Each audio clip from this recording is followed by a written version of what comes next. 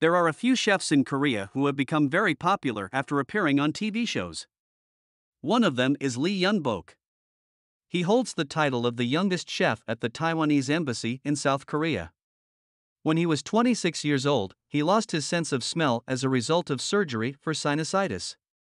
Later, as he became known for cooking with taste and touch, his restaurants became more popular.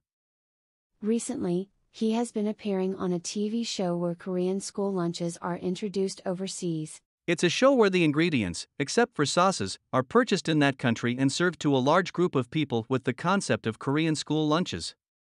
Most of the people have never tried Korean food before, so it's fun to see their reactions to them. One of the people we'll be featuring later on our YouTube channel is also on this show.